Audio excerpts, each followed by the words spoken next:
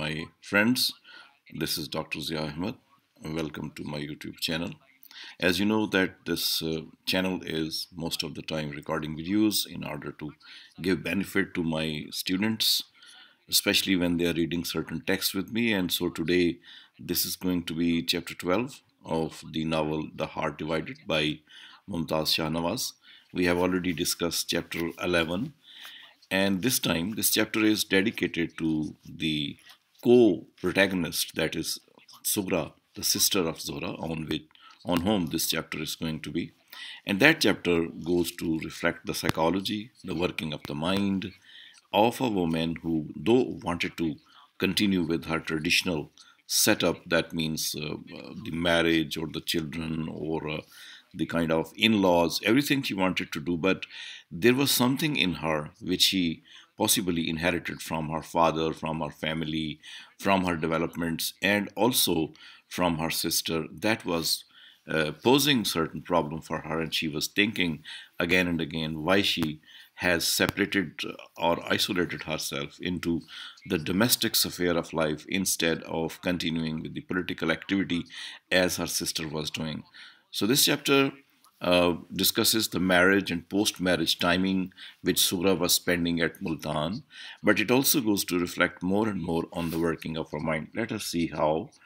We know very well this chapter begins with the kind of situation that the woman whose name is Sughra, she wanted escape, and her escape is revealed by a number of things. For example, the very first paragraph is about a kite which is flying in the air, and she's thinking that possibly this kite is trying to reach the moon, but then it falls down because of tangling with other kites' threads.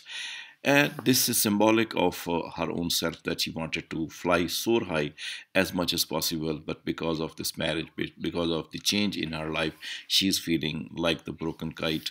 Not only she feels this thing about the broken kite, but also she is sighing and looking at the moon and the stars, and all these things are tempting her, and all these things represent a type of external world, and that is why she's feeling the need of talking to these things in silence. Her word is restricted at this moment. She doesn't need the husband, she doesn't need the in-laws to talk to her. She needs the outer world to talk to her. For example, this passage is very interesting on this page 112. The writer says, the moon and the star together once again, and yet they failed to thrill her as they had done through many years that had gone before. She turned away from the window and put on the light. Then, jumping out of the bed, walked restlessly round the room. Her eyes fell on a book shelf filled with books that had come as wedding presents. Picking up one at random, she sat on her bed again and began to read Hollow Men by T.S. Eliot. She had never quite understood what Eliot was trying to say. Perhaps her knowledge of English was not good enough.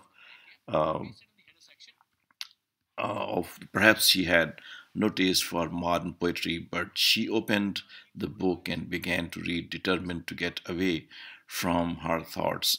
And the caption is, between the idea and the reality falls the shadow. Now, this is the situation in which Surah herself is there. She is feeling restless, she is feeling perturbed because her life patterns are changed. This change is almost unacceptable to her, though she didn't want it to dislodge the marriage, or she didn't want to break the marriage. But she wanted something in her life. She wanted to do something in her life.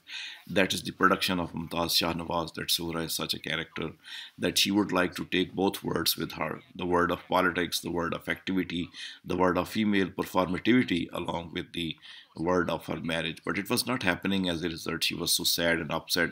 Nothing was giving her joy. Even the books, which she had lots of them with her as a dowry she had got, this was not giving her a joy. This goes to prove also one thing, that at that time, the educated people of India used to give books to their daughters also. Books were such an important source of knowledge and entertainment that many people had that. But Sugra, being disturbed internally, was unable to get any benefit out of these books also. And next, you see, we have even more important passages which reveal internal condition of Sugra and how she was trying to cope with that.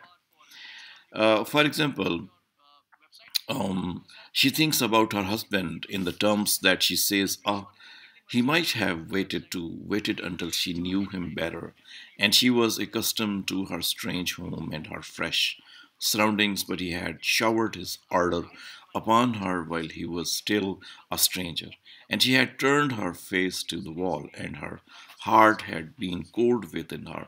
Once she had imagined the slow growth of intimacy through days and weeks of tenderness, while her personality unfolded itself before him like the gentle blossoming of a flower.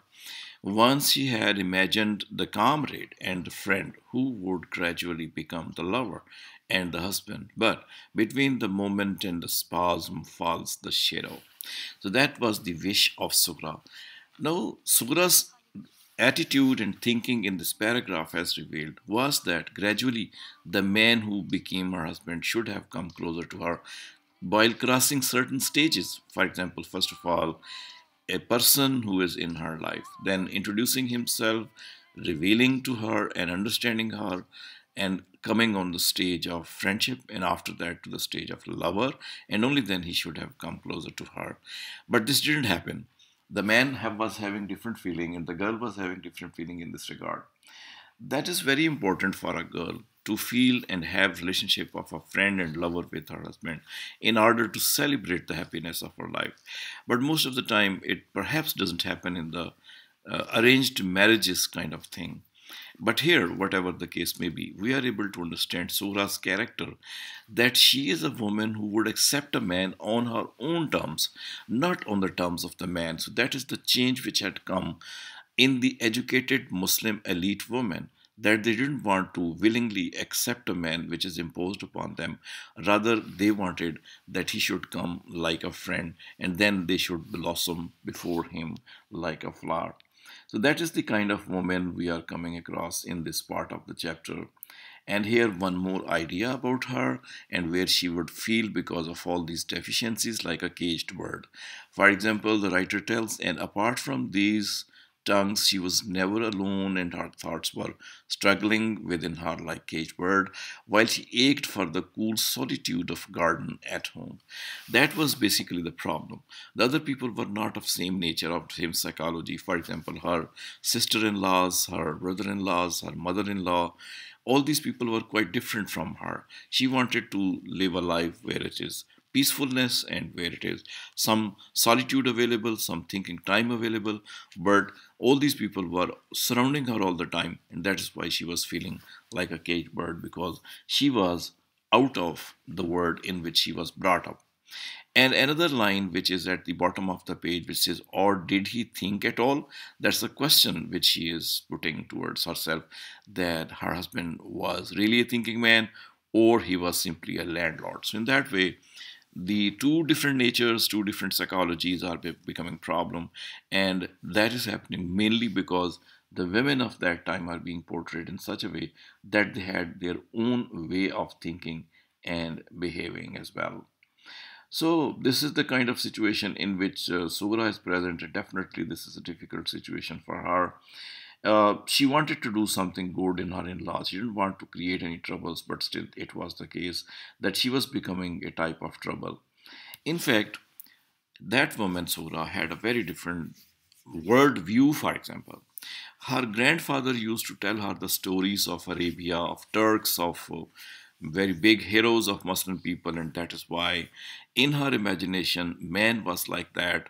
The area of activity and performativity was like that. It was not restricted just in the four walls of her room, and that's why she wished and longed for the expansion which the Muslim people had while they were fighting wars in the Middle Ages, and after that, the post Middle Ages, and sometime the beginning of the Islamic ages. The heroes were there, and these people wanted to fight and conquer for the sake of Islam. The heroes were there.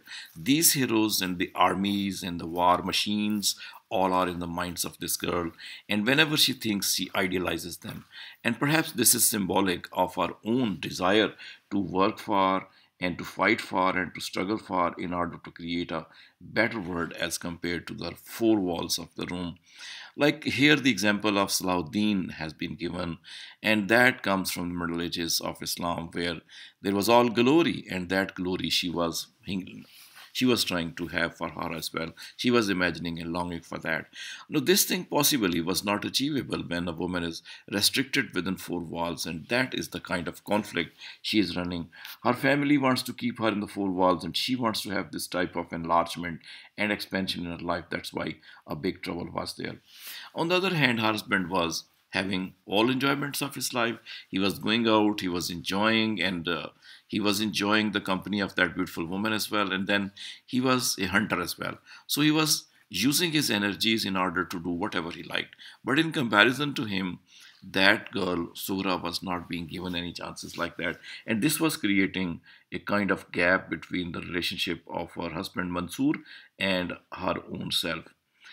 And then, because of the whole tension, she started to feel some kind of headache, or she posed that she had the headache. The only purpose was that she could remain silent, she could remain away from the people, her in laws, and she could enjoy certain moments of solitude. That she said, and as a result, people were giving her a little relaxation. Now, this thing definitely would create a kind of trouble in the family in which she had come as a kind of bride, as a kind of daughter-in-law. It can create certain troubles for her because of the setup of whole thing. And so her purpose was not like that, but still her training and other things were making him feel so. Again and again, she went back to listening, imagining the stories of the Muslim heroes as she listened from her grandfather, and wanted to play the role in the world in the same way as these people played. So she wanted a heroic life. She wanted a big life in which, as a woman, she can create and do things, and her marriage, and her husband, and her in laws, and the four walls of that room were restricting her, and that's why this was creating a huge trouble for her, mental trouble or physical trouble as well. And therefore, this is the condition of the girl, and that condition worsens itself even more when, in one evening, she gets the news that her grandfather, from whom she used to listen such stories, he has died. Now, this thing may not be that great, the death of the grandfather, but still, the grandfather was the source of her outer world, was the source of the glory of the outer world, and that has died in a way. Symbolically speaking, this is going to be the death of all those ideals which she had been having in her mind, and possibly wanted that these ideals should be exercised.